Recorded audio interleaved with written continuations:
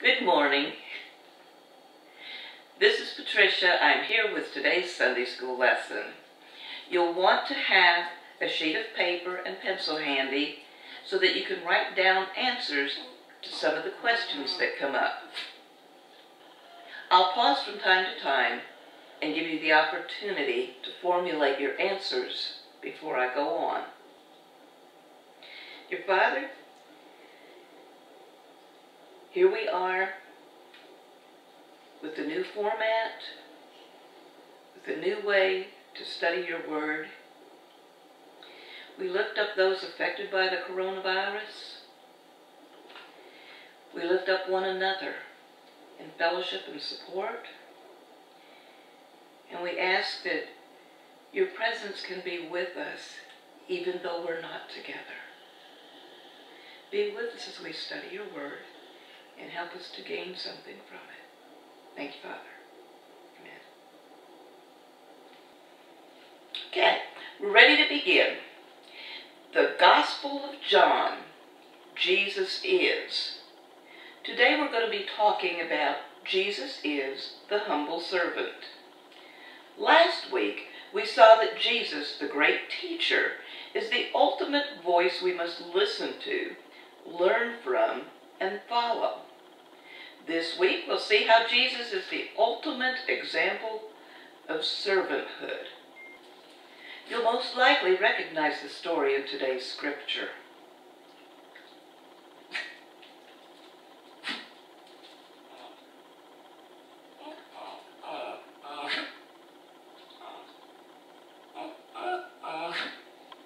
Yes, the one about Jesus washing the disciples' feet.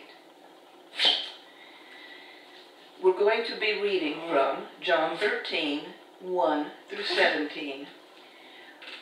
Where do we see examples of humility? For instance, in our culture. What do we think first? Do we think it's humble that we have trash men that are willing to take away our trash? Do we think of the local handyman as somebody who is humble and willing to do anything that we ask of them? And is this humility, is that in our eyes or is that in theirs?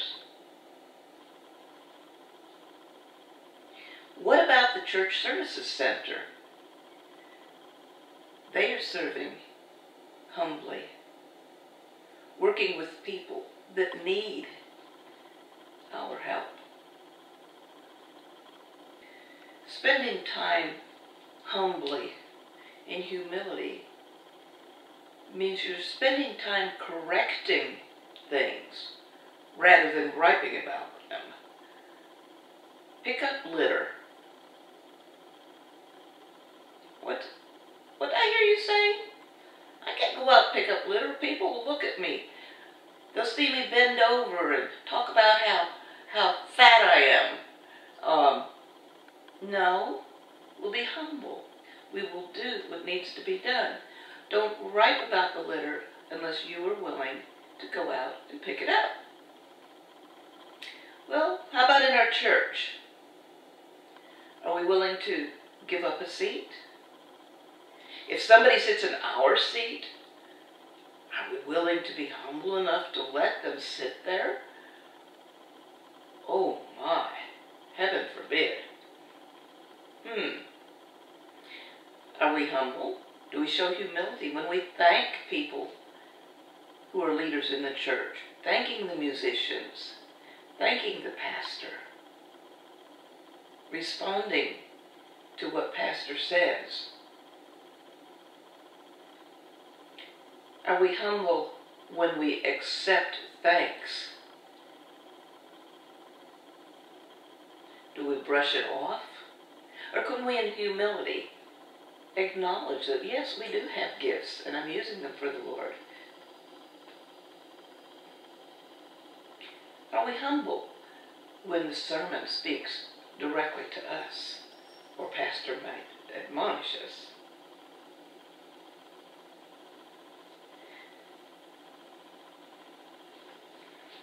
Are we humble when people approach us with ways that we can improve what we're doing. Yes, I heard you. That's not being humble. That's simply being obedient. Well,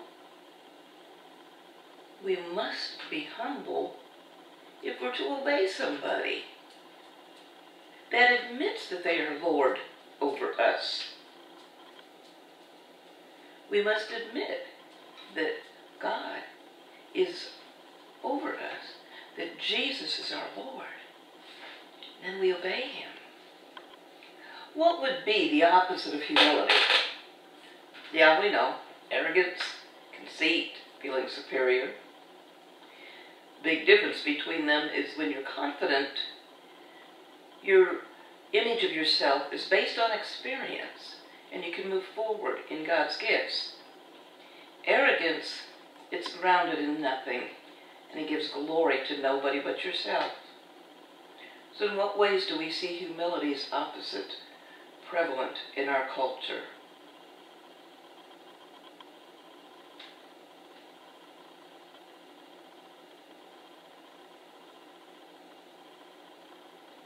What you write down?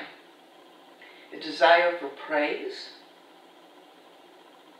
Maybe constantly talking about themselves? Maybe they never recognize their mistakes, don't accept criticism. Maybe it's difficult to ask for forgiveness. Maybe they're intolerant of differences and correct others all the time. What this action does is it diminishes the other person in order to empower the self. In our session today, we'll discover that Jesus calls us away from those positions of power that are esteemed by our culture and calls us toward a posture of humility that's expressed in love. Let's view John 13, 1 through 5. It was now the day before the Passover festival. Jesus knew that the hour had come for him to leave this world and go to the Father. He had always loved those in the world who were his own, and he loved them to the very end.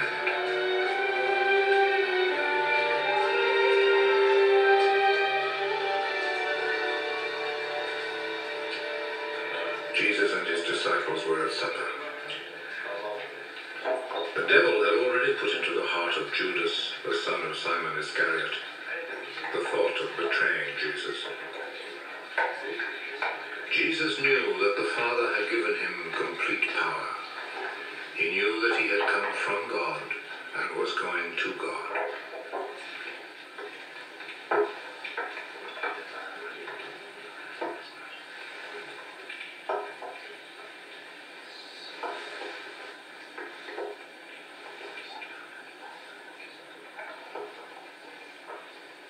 So he rose from the table, took off his outer garment, and tied a towel around his waist.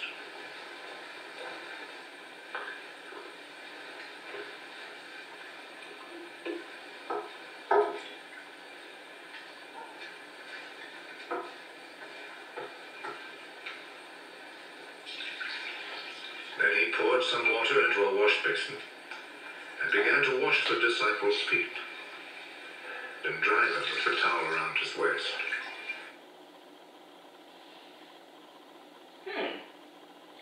When reading the Bible, it's always a good practice to ask, why did the writer include that? Or why mention that specific thing at this time? Why do you think John would begin this section by mentioning the upcoming Passover festival? What happened at Passover? And how did God act on behalf of his people?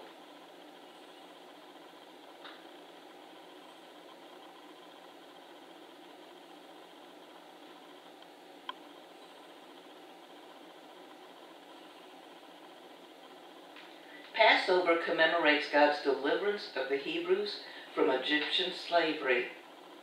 Our lesson states that God provided deliverance that didn't depend on military might. John tells us Jesus knew that the Father had put all things under his power, and that he had come from God and was returning to God. So he got up from the meal. Okay? So John is telling us that Jesus is very intentional about his act of service.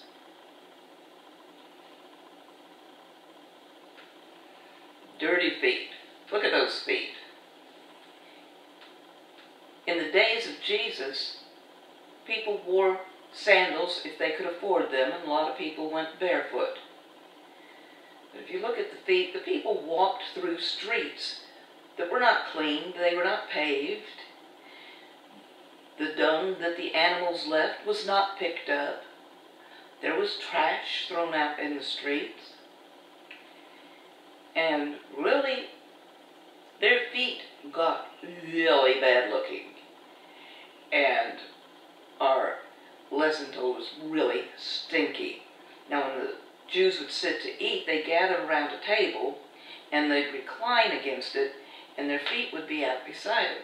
Well, you could imagine if their feet were not clean before they ate, what an unappetizing situation that would be. Now, we are told that in this supper there were no servants. So there was nobody to have washed the disciples' feet before they sat down to eat. They already had begun their meal. And now Jesus got up to wash their feet. Why do you think he chose to wash the feet of his disciples? Was it simply because he couldn't stand the smell anymore?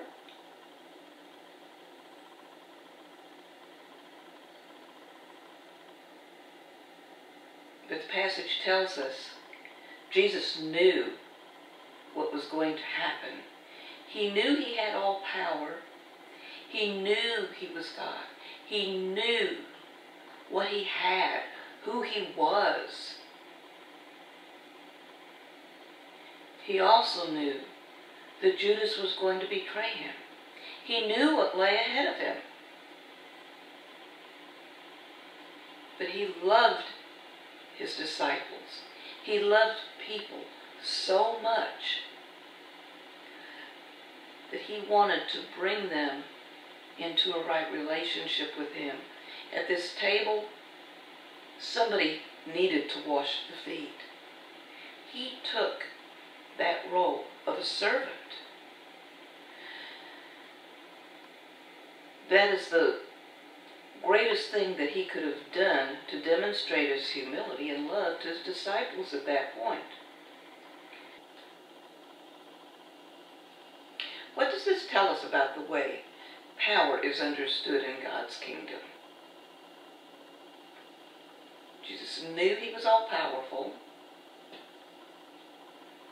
He knew what was going to happen. But knowing who he was, he became a servant. Did you say maybe power in God's kingdom is used to help other people? That might be one way of saying it.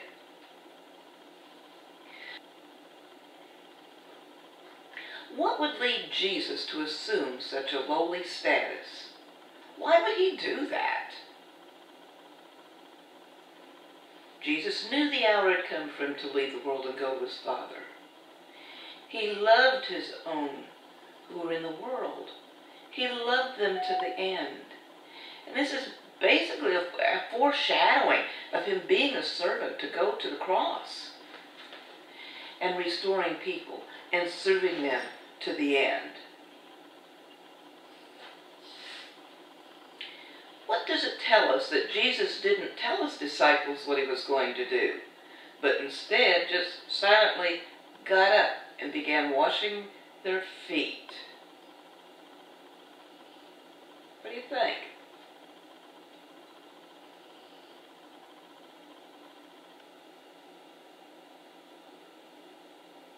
Did you say maybe he just didn't want them protesting it? Did you say maybe somebody else would say, oh, I'll do it, I'll do it? What did you say? What is servanthood?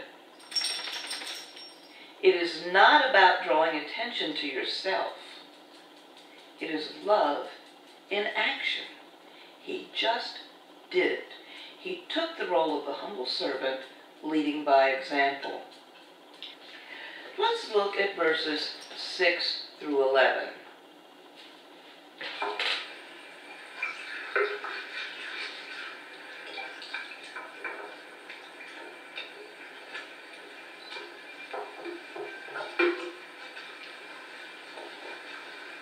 He came to Simon Peter. Are you going to wash my feet, Lord? You do not understand now what I am doing, but you will understand later. Never at any time will you wash my feet. If I do not wash your feet, you will no longer be my disciple. Lord, do not wash only my feet, wash my hands and head too. Those who have taken a bath are completely clean and do not need to wash themselves, except for their feet. All of you are clean.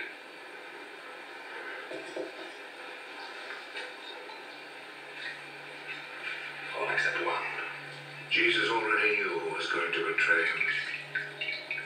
That is why he said, all of you except one are clean.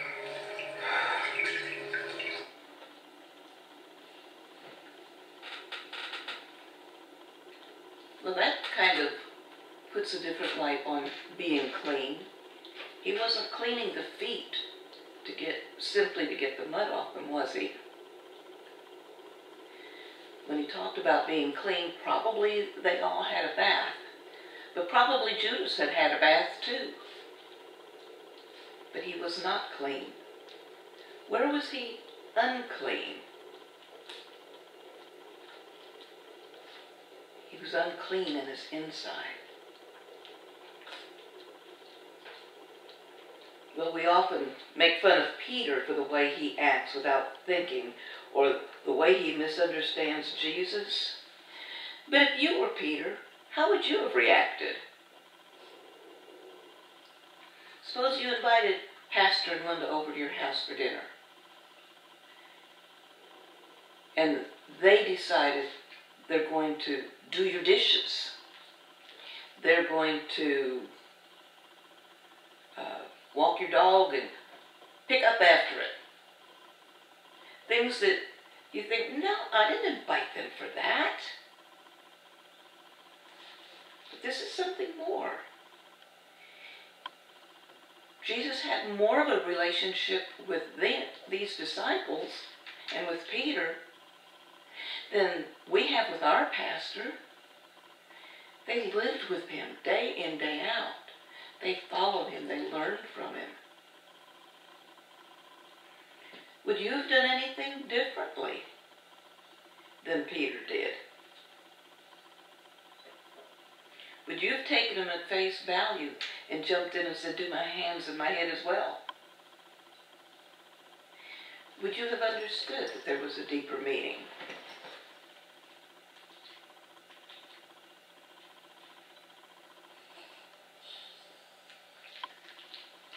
What was Jesus saying to Peter and to us?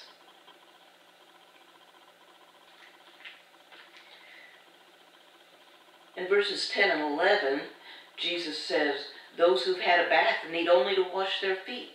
Their whole body is clean, and you are clean, though not every one of you. For he knew who was going to betray him, and that was why he said not everyone was clean. What was Jesus saying to Peter and to us? What did we say? It's not just the body that he's concerned with. It's never just the body. Our lesson says that many people today don't have a part with Jesus because they won't submit to his humble service. What is it Jesus does for us? What is it that he does for us that we think he doesn't need to do?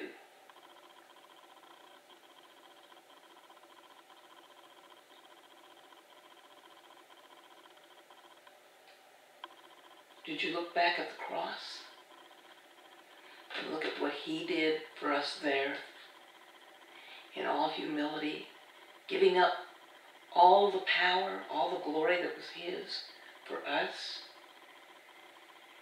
Yet some of us will not claim that for ourselves. And if we don't accept that, we don't have a part of him. We are not included in his body, in his disciples, in his family. Why is it so difficult for many people in our society, even for some of those in the church, to submit to humble service to other people? Well, we might get dirty. Well, I got my own stuff to do. Well, somebody else should do that. Well, they could hire it done. Well, I'm the one who does this or that. I don't do that. I mean, you take me. Kitchen work? Oh my goodness. That is humbling to me. I don't like to do it. But you know what? If there's a need for it, I will. I will. What is it that you don't like to do, that you put back because you have other things that you do better or you like to do? What is it that you avoid? You have to humble yourself to do that. Is it visitation? Is it talking to people on the phone who need encouragement? What is it? Have you ever received humble service from somebody else? If you did, what did you learn from that experience? Take a minute to think about that.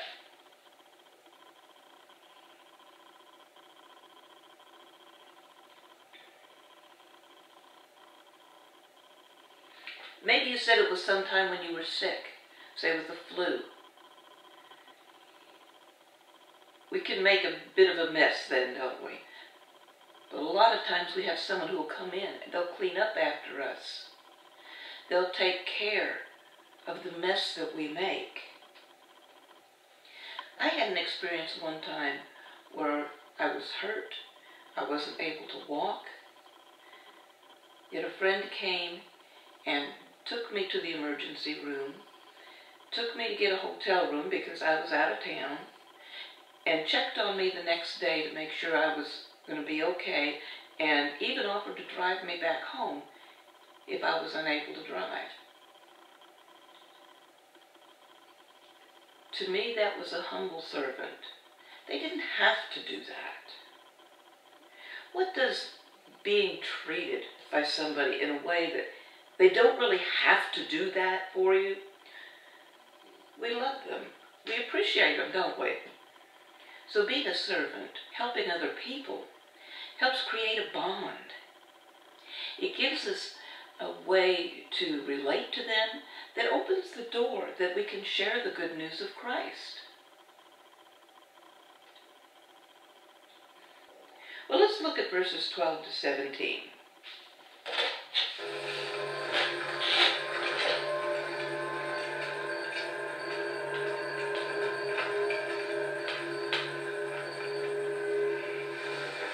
After Jesus had washed their feet, he put his outer garment back on, and and returned to his place at the table. Do you understand what I've just done to you?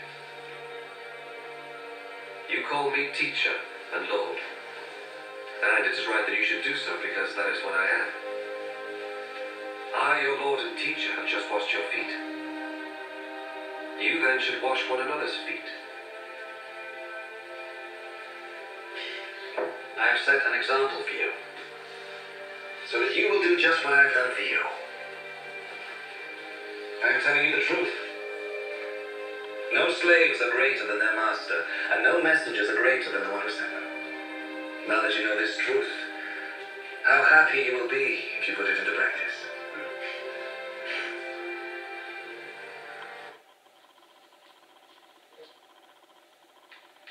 Okay, so being like Christ isn't just simply an attitude. It's following Jesus, doing what he has done. Oh, wait, is that something we've been hearing in our Sunday school lessons the past several weeks? Is it called obedience? God didn't call you just to say, "Hi God, I love you," but to show your love in action, to obey him. How do you see this playing out in our passage?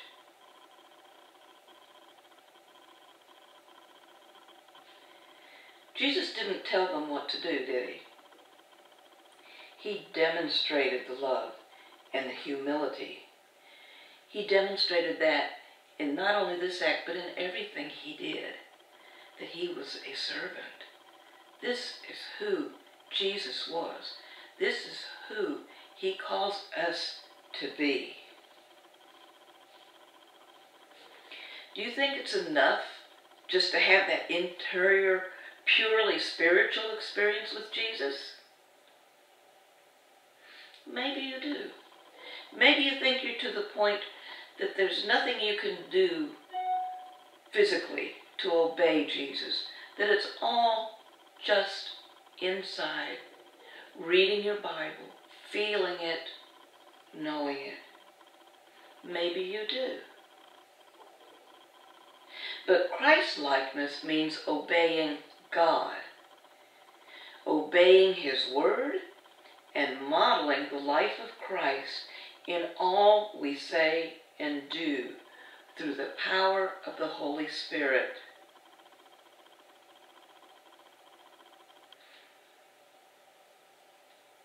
Christ-likeness means obeying God's word and modeling the life of Christ in all we say and do through the power of the Holy Spirit.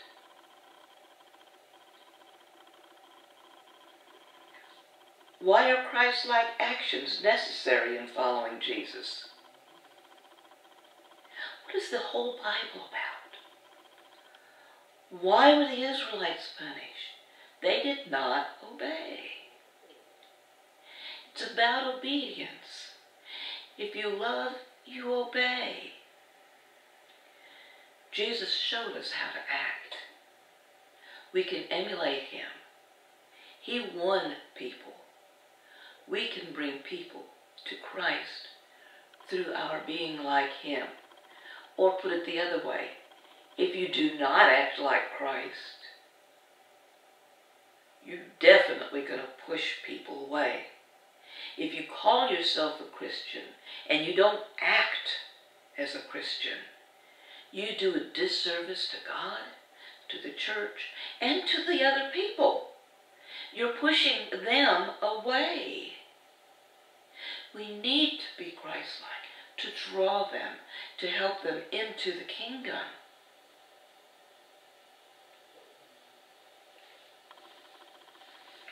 What do you think Jesus meant by saying that no servant is greater than his master, nor is a messenger greater than the one who sent him?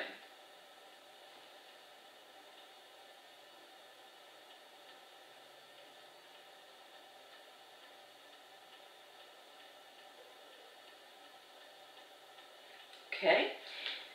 Did you say that because Jesus washed their feet, the disciples could wash other people's feet as well, if Jesus set the example of being a servant and he's our master, shouldn't we do the same? If he's living a life as a servant, we can do no less than also living the servant life. We see in the story that Jesus humiliated himself before the disciples, and he defined what love looks like. Well, think of someone you consider most like Jesus. Does someone come to mind right away? Maybe two or three? Or is it hard to think of anybody?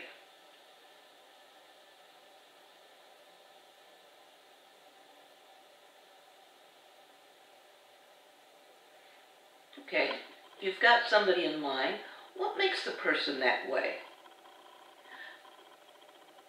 Why do you think they're like Jesus? How do they model the life of Jesus?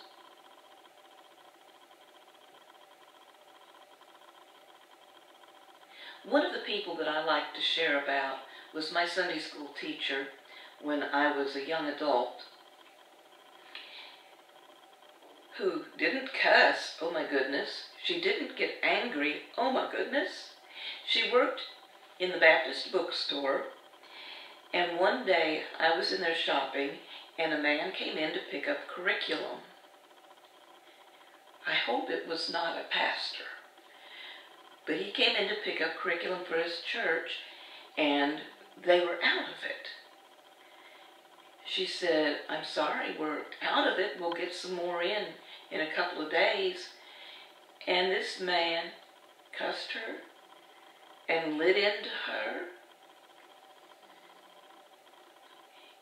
And she didn't respond in kind. And she simply said, "I'm so sorry. We will get them in.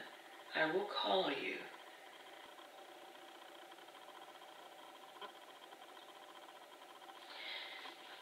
This showed me how I was not. She was kind and loving as Jesus was. I knew how I would have acted in her place, which was not kind and loving like Jesus. Today, your thoughts and actions are defining Christ-likeness for those in your sphere of influence. When people look at you and know that you're a Christian, what you do tells them what Christ is like. So think about this. Based on the way you live, how would others define Christ-likeness?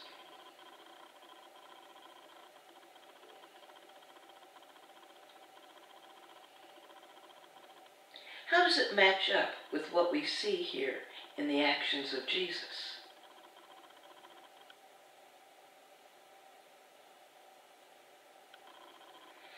Jesus embodied the characteristics of the suffering servant, the humble son, and the messianic king. The account of him washing the disciples' feet illustrate his identity in all of these respects. What does it mean for you to be a foot washer in your world?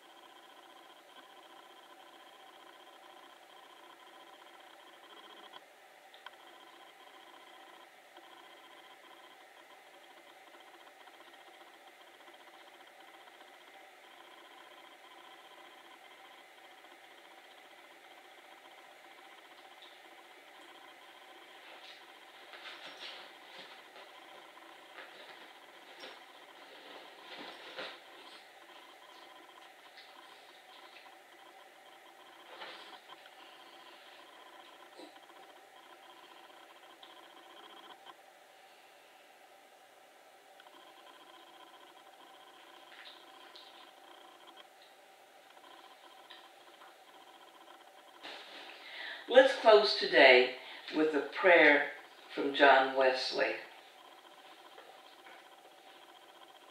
O Lamb of God, who, by both your example and precept, instructed us to be meek and humble, give me grace throughout my whole life, in every thought and word and work, to imitate your meekness and humility.